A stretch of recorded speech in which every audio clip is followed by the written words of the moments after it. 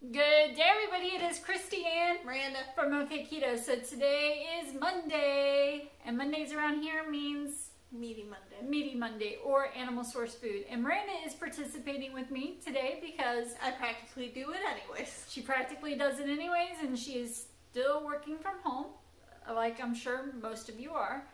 And yeah, so we thought we would do it together today. I don't think we're going to eat the same exact things, so we will show you what we both eat for today. And yeah, I will also put down in the description box below all the wonderful channels that are participating in this, so you can go and check them out, see what they are having. That's how we get some ideas sometimes. And yeah, I'm finally starting the fasting. We've started the fasting. We've had coffee, and then we're eating we start making our meals about noon, so we eat probably about 12:30. And then our last meal we start about 6, and so we probably eat it about 6:30. Yeah, I'm finally starting it because I just recently finished moving, and admittedly I was not on schedule when I was doing that, so now I'm finally on it. I did only eat twice, but it was not intermittent. Yeah, I wasn't exactly on. Yeah, because you were always. Yeah, I wasn't paying attention at the time. And before I know it, it's 3 o'clock, and I'm like, I was supposed to eat at noon. And if you've seen the weigh-in video for my husband on Saturday, the mic drop, I mentioned that I went up a total. I knew I was going to go up 3 pounds the week before, and I did. And then I went up an additional 7 pounds. Well, there were some things to that. We did have a lot of keto treats that we were trying for the video. I did mention in one of those videos that nuts cause me inflammation, and I knew the scale would go up, and that's what happened, plus menstrual cycle.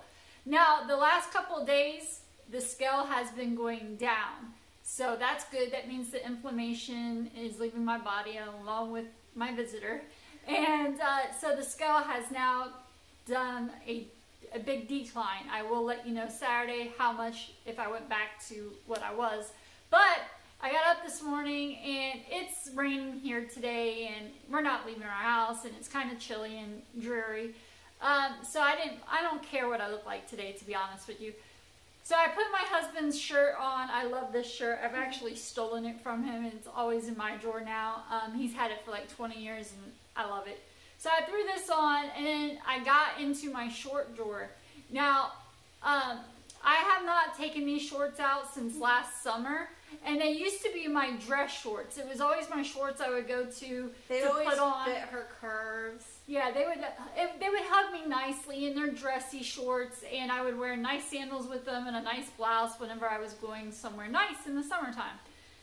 Again, I have not put them on since probably about August or September. Anyways, I got them out today. I'm going to show you what they look like. This is why I say don't go totally off of what the scale says. How do you feel, and how are your clothes fitting? So I have lost a little bit of weight since last summer. Probably about an additional 10 pounds since last summer. Okay. Now keep in mind, I was at one time in my life 322 pounds. So I have been doing keto for 15, 16 months now. So what I'm about to show you is kind of funny.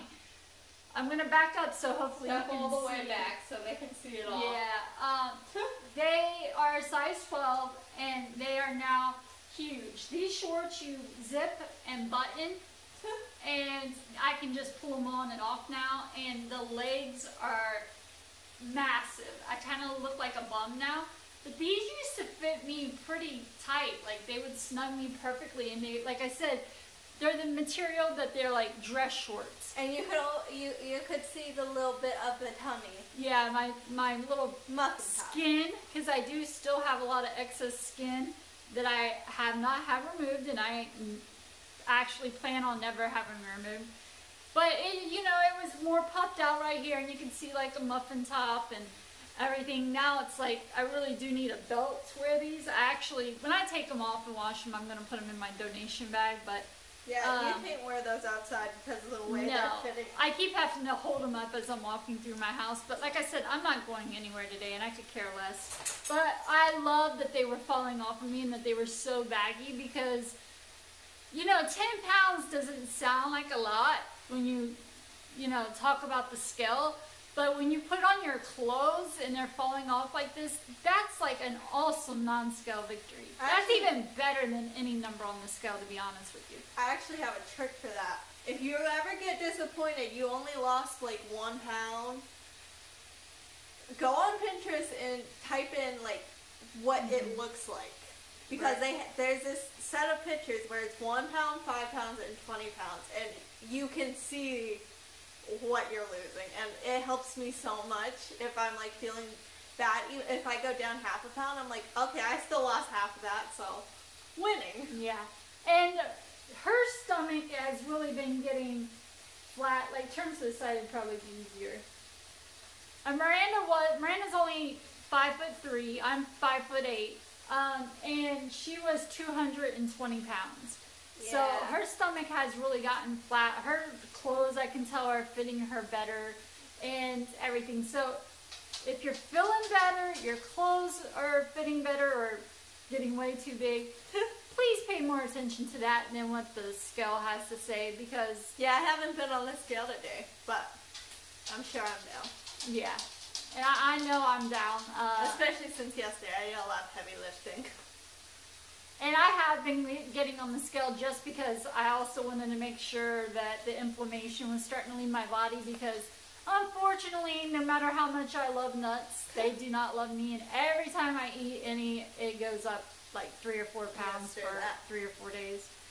So anyways, we are going to show you what we eat today. Like I said, it might not be the same exact thing, but it will be animal source food. And if you are interested in seeing that, stick around.